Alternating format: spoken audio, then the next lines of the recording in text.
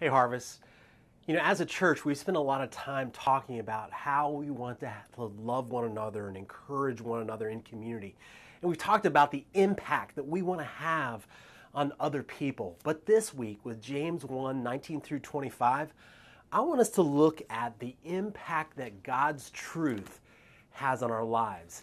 Is this book changing your life? And if not, then I want this to be the week that you begin to see that change. Way too often, we're focused on life change in other people. We spend our time and energy trying to fix other people.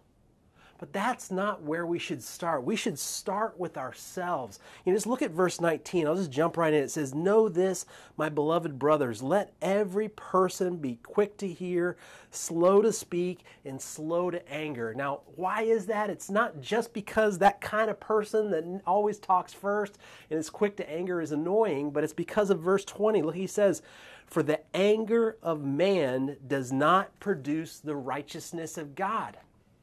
Do you want people around you to follow God? You can't do it with your anger. You can't scare people into following God. Sure, you might be able to scare someone into following you, but following God, you can't do it. So what should we do? Verse 21 instead, "Therefore put away all filthiness and rampant wickedness and receive with meekness the implanted word which is able to save your soul." So we start with ourselves. And one author that I read recently said that the two things expressed in this verse here are the most basic Christian disciplines: repenting of sin and consuming God's truth. It's like exhaling and inhaling. We exhale sin through repentance. We inhale God's truth through His Word. But some might be saying, well, okay, I've done that. I've received the implanted word. Well, have you? Look at verse 22, because I think he's kind of answering that. He says, "But be doers of the word and not hearers only, deceiving yourselves." So listening to God isn't worth anything if you aren't obeying. Do I know the Bible, or does the Bible know me? Do I let it read me and dig into my heart and my mind? Am I obeying it? And then he expands on that idea with an illustration in verses 23 and 24. "For if anyone is a hearer of the word and not a doer, he is like a man who looks intently at his natural face in a mirror. For he looks at himself and goes away and at once forgets what he was like." And then he goes on and kind of expands with this idea in verse 25, "But the one who looks into the perfect law, the law of liberty, and perseveres, being no hearer who forgets, but a doer who acts, he will be blessed in his doing." I check myself in the mirror before I shoot these videos. When you pull up Zoom, you double check that the video looks okay, nothing looks ridiculous. Does anyone want to get on a Zoom call the moment you wake up in the morning? And he's saying the Bible does the same thing with our hearts and with our souls, with our life. It shows us what needs to change. It shows us how to change. And here he's used several different phrases, all referring to the same thing, the Bible. He's called it the Word. And then here he calls it the perfect law, the law of liberty, or the gospel. And that's really at the heart of the Christian life. Our growth over time, becoming more and more like Jesus, the ultimate logos, the ultimate word.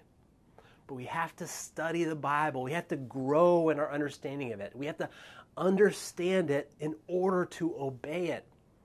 And as I was studying this passage, Christy reminded me of Jesus' interaction with his mother and his brothers, including James, in Luke chapter 8, starting at verse 19. It says this, "Then his mother and his brothers came to him, but they could not reach him because of the crowd.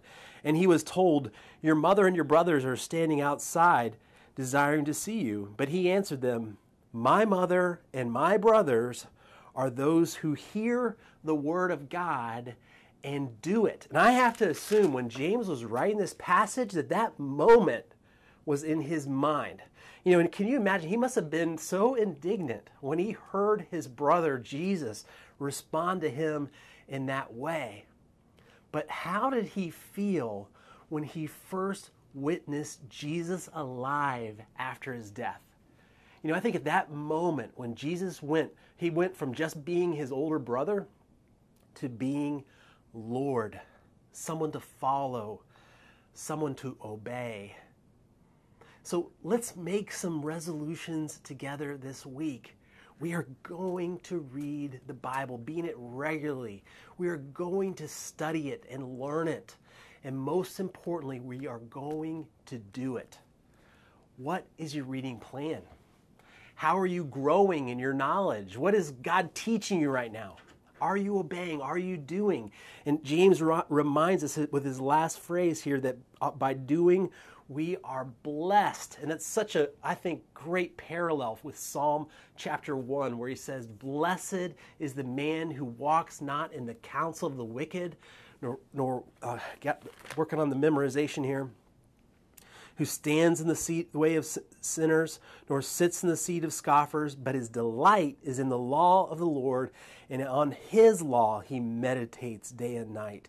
He is like a tree planted by streams of water that yields its fruit in its season, and its leaf does not wither. And all that he does, he prospers. The wicked are not so, but are like the chaff that the wind drives away." Do you need some basics in getting started in studying the Bible and following it? Like, how do you begin? How does it work? Howard Hendricks has a very short video series on basic Bible study methods. It's available on YouTube, and Dr. Hendricks passed away a few years ago, but he's considered one of the best Bible teachers in our country, and he just had such a simple and helpful way of communicating, and it will help you to understand how to read and study the Bible for yourself. And I'm going to put a link in the description. And also, the first session of that series is just 6 minutes long, and so I'm going to include it at the end of this video so that you can watch it, because I think it's really helpful to all of us. And I hope that it will really whet your appetite for more and that you'll go through and study the rest of it. And I look forward to going into this more with you guys. You are